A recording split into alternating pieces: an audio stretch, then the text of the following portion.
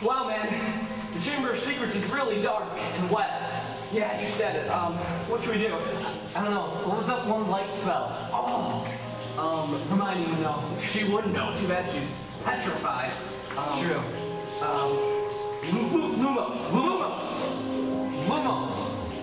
Lumos. There we go. Just don't worry about it. I'll lead the way. Okay. All right, here we go. Oh, what is that? Oh, that's nasty. Is that a snake skin? Oh, sick. All right, Ron. Here it is. The only room we haven't checked. It's so dark. Lumos. Well, hello, boys. Alice Walker. Alice Walker. Ron, shut up. Well, I was wondering how long it would take somebody to venture down into my Chamber of Secrets. Look, Alice Walker, we've been looking for you for a long time. We're trying to figure out and ask a couple questions about your story everyday use. You see, for Transfiguration class, we got an assignment that we had to read your story, everyday use. And, well, we were just wondering, why are you so mean to black Muslims?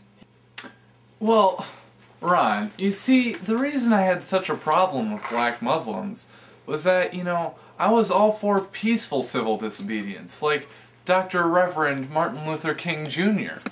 However, I was very against angry, violent disobedience, such as... red wine? Such as, you know, like the Black Panther Party, who were black Muslims. I didn't appreciate their violence that they, you know... Get out of here! I swear! Quit interrupting Alice Walker. What? It's the best snack ever. I totally see it. Yeah. It's because that Malcolm X guy and all those Muslims are, like, mean. They're like Voldemort. Yeah, what a douche. I hate that guy. But what other things influence your writing? Yeah. Well, you see, I developed this writing style because I believe in listening.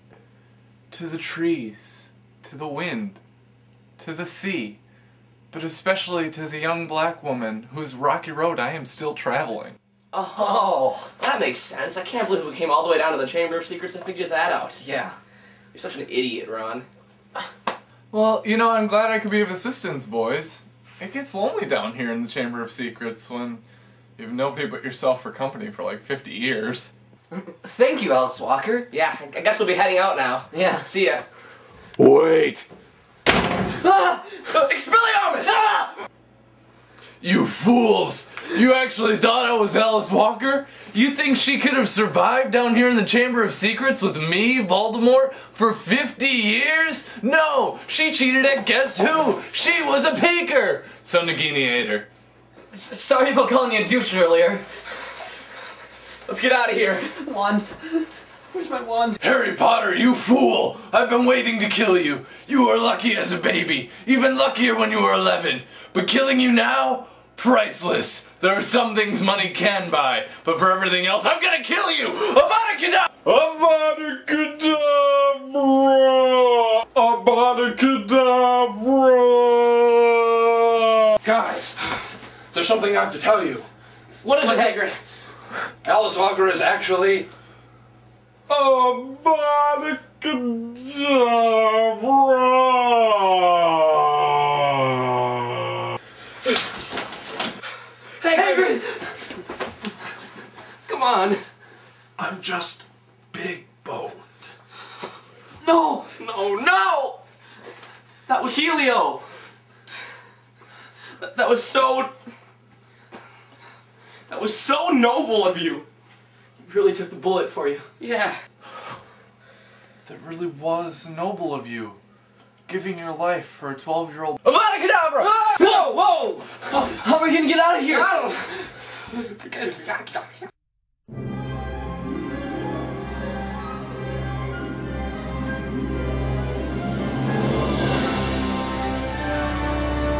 Oh, let's get out of here, Ron.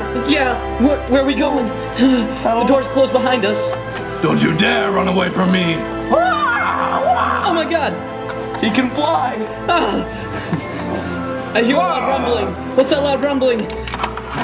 Oh my god! It's a giant snake! No! There's only one way out of here, Ron. Up! Oh my god! Oh! What's that giant red bird? Oh, it's a phoenix! Let's get on there! I'm grabbing its tail! Look at that! Harry, grab onto me! I'm grabbing onto you! Ah! We're on! Let's fly away! Into the sunlight. And that's how they made their escape. I wonder what that ginger kid left. Story.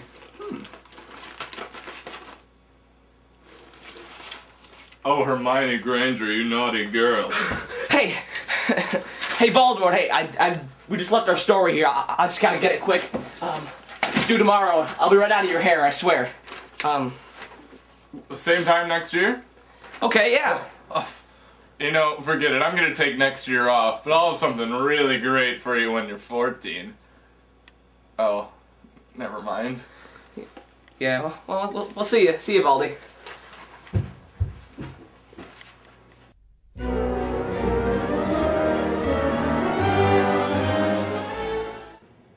Ronald Weasley and Harold Potter, you may come up and present now.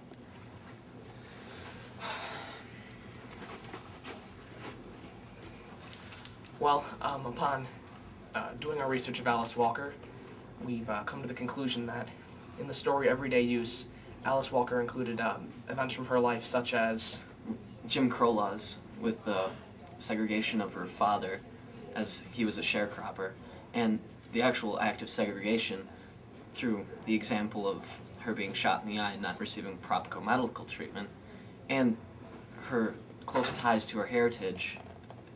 have all contributed to the overall theme of the story, of the importance of holding on to your heritage and your ancestry in the course of changing times. Which was clearly demonstrated in Everyday Use through the character of Dee, or Wagon. Wanjero.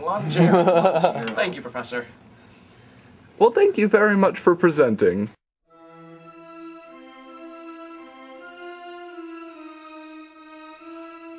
Good work, Ron. Yeah. I think we deserve a little time at the Quidditch pitch. Let's go. Yeah.